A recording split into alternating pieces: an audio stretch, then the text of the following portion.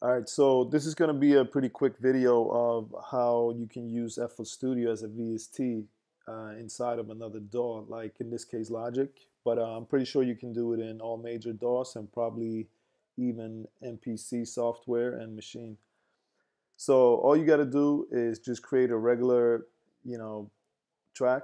In Logic is called an instrument track where you can load up a VST. So you're going to come down to your AU instruments, and if you have installed the latest version of FL, which I think we're now on 20.54, maybe something like that, just Google it and make sure you have that version installed that has the VST capability. So I'm gonna open up a stereo version of it. You can also have 16 tracks if you wanna have all your FL sounds, or 16 different FL channels coming out on 16 different channels in Logic. But I'm gonna do the stereo version now. It works fine for me. So I'm gonna click this little icon right here and FL opens up. So now you can just load up a song that you already been working on, or I'm just gonna come and open up an empty template.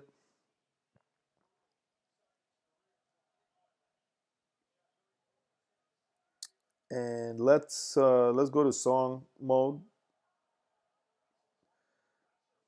Put a pattern in there. Let's do 8 bars. And now I can just start working as usual in FL.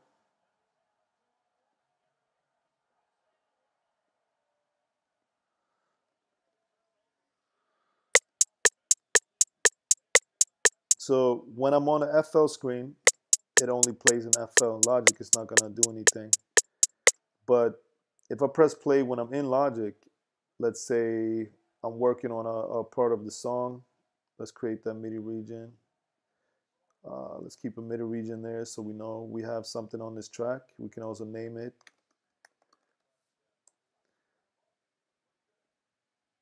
Let's say we have a song and I want to work on something right here. So if I'm in Logic and I press play, click over to FL, it's gonna start playing at bar 13. But if I'm in FL and I press play, it plays from the beginning or wherever you have, that set to. But yeah, so I usually keep the Logic window like this so I can just switch between the windows like this. I'm sure there's maybe like a key command on Apple or whatever. What is a command tab or something? Nah, that doesn't make sense. So I think this is the quickest way to just jump between for now. So the great thing about this is that we can continue to build our beat and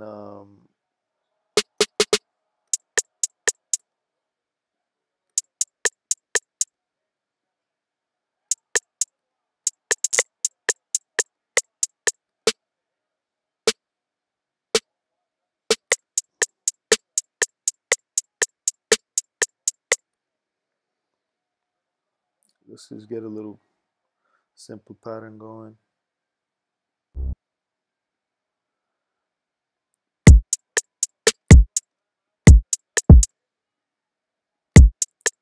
I don't know why I'm using those things. I never do that. So let me come in here.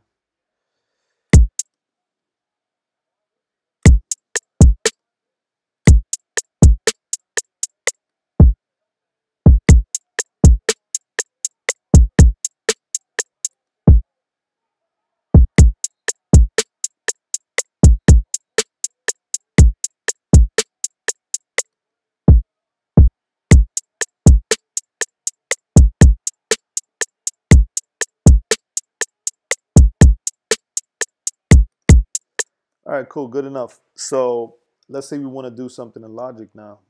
I can just come here and open up. Oh man, come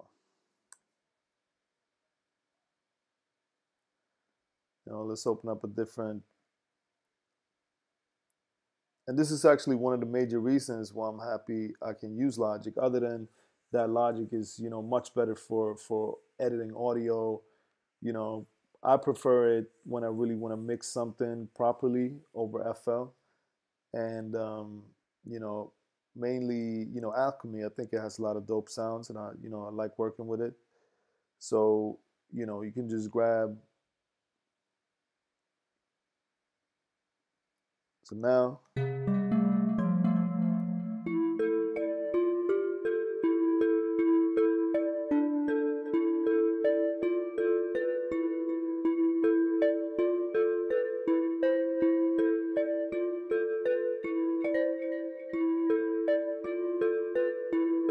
all right, let's just record that.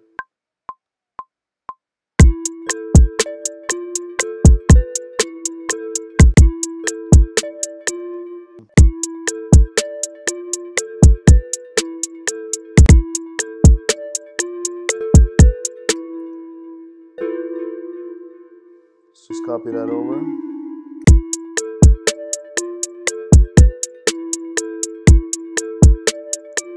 So now we got Alchemy playing with FL Studio, which is dope to me.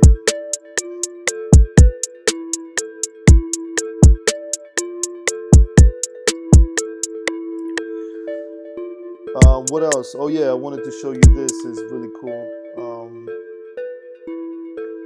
So let's say we wanna, let's say you made a little arrange or whatever in FL. Like let's say you started a beat before in FL. So I'm just gonna come here and quickly render as audio clip. I don't know why it jumps over like that. So now we have an audio clip right here in FL, pattern 1. And I could just go to recent files, drag that into Logic, and boom, you know, I don't even need FL anymore. I can mute that.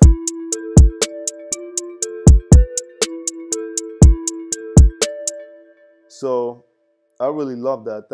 I've been using like that with the MPC software and Machine, where you could just like drag and drop. I wish you could. I wish there was a drag and drop feature from Logic, but you know, it's really quick just to, you know, if you want to bounce something from Logic, it's really quick to just you know, bounce it, you know, put it on your, save it on your desktop or something, and then you can drag it from the desktop into FL. So yeah, it's pretty cool. There's a bunch of other things. I'm gonna get more into detail with it later and actually make a beat and show you, you know, a couple of different things. But you know, that's the main thing why I like how to use it. You can use the different VSTs. I wish there was a way for having MIDI,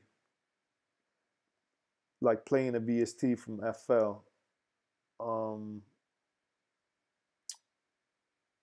or I guess the other way around. Like if I could, you know, use the piano roll in FL and trigger a sound in Logic while I was making it. Because now, you know, let's say we create another.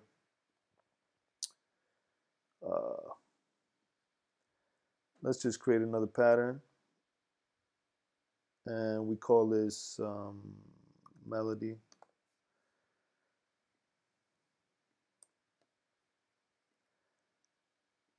And put that in there. I wish I could, like, you know, use this in FL. Let's put a sound on it.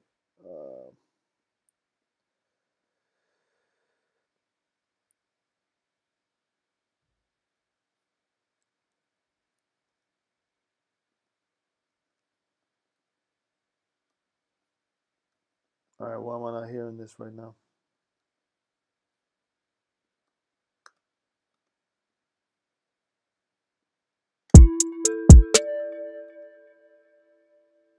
Oh yeah.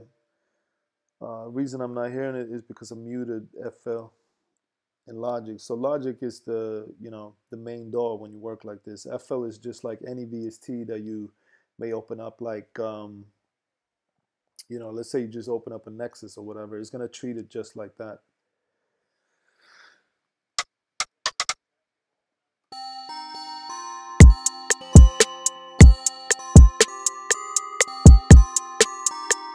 You know, I wish I could just play stuff in FL and that it would record the MIDI to Logic, but you know that I could let's say that I had a sound in Alchemy that I really like and I want to play around with it here, or if I have like some MIDI that I already created.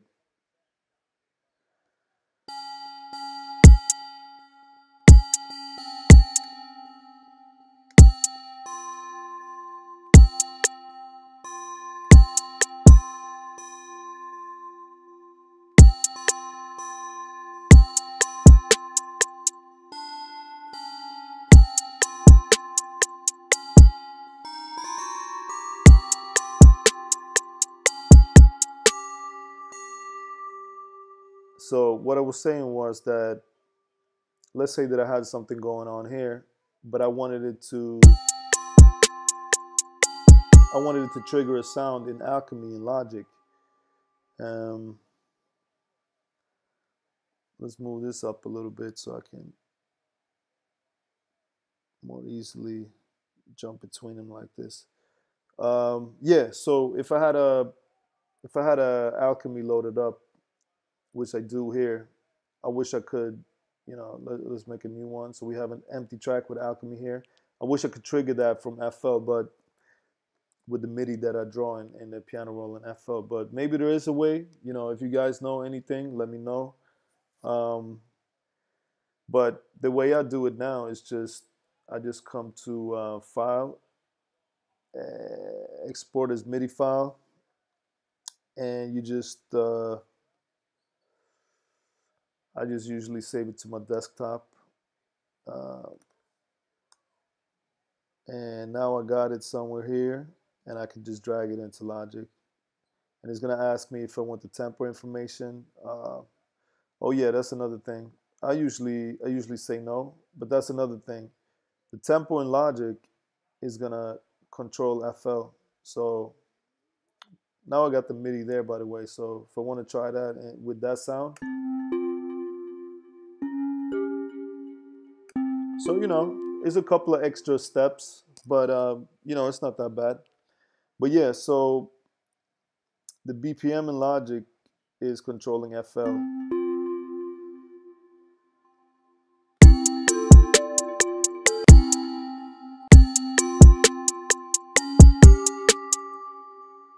Even though Logic is gonna stay on whatever your default BPM is, no matter what we put in Logic, if we go to like 174, it's still gonna stay at 140, but it's gonna play at 174. It's kind of weird. I don't know how they couldn't sync that up, but what I do is I usually, whenever I figure out what tempo I want to use in Logic, I usually just go in FL and you know put it there too, just for peace of mind. Yeah, so that's pretty much it for now. I'm gonna make another video later on where you know I actually work with it and actually make a beat, and probably show you a couple of other features that I figure out. So yeah, really cool. I'm happy they finally implemented the VST feature for FL. All right, so just one more thing that I forgot to tell you guys, that when you save, you gotta save in Logic separately and in FL separately. Logic or whatever host you're using is not gonna like save everything that you did in FL. So what I would do is if I'm working on a song and I have, you know, I did some stuff in FL on it as well.